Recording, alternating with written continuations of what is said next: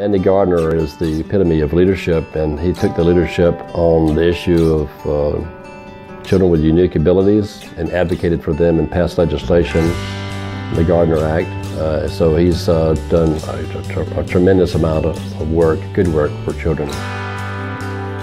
Andy Gardiner is one of those leaders that really empowers his team. Diversity and inclusion has always been a very important part of Orlando Health's culture, and I feel like Andy is really the driver of that. He's a man of faith, he's a man of integrity, he's very principled, he knows what he believes in, and kind of lives his life according to those principles. I think across the board, when it comes to adult with unique abilities, he's really been a very strong advocate. Andy is a servant leader, and I've always been impressed watching him. I think because of his collaborations and his partnerships and his relationships in this community, he's really one of those leaders that kind of works the underground, and then all of a sudden things just happen and appear. The Florida Unique Abilities partnership he's worked on, looking for job creation opportunities for people with unique abilities, and it was also focused a great deal on the children.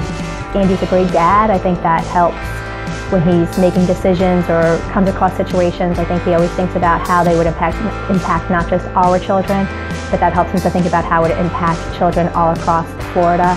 I think with Andy's experience within his own family gave him a new perspective of what it's like for those with unique abilities. Having Andrew in our lives, we were always very compassionate towards other people, but having Andrew has given us the opportunity to see firsthand how parents who have children with unique abilities do their best every day to provide resources and opportunities for their children to provide the best life that they possibly can.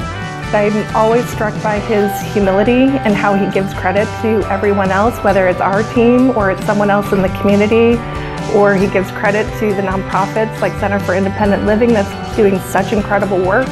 Every day he was always aware of and thinking about what he could do to make a difference in the lives of people with unique abilities. With his leadership, particularly in the legislature, that really establishes the kind of legacy that Beverly would be very proud of. He is the perfect person to represent this award.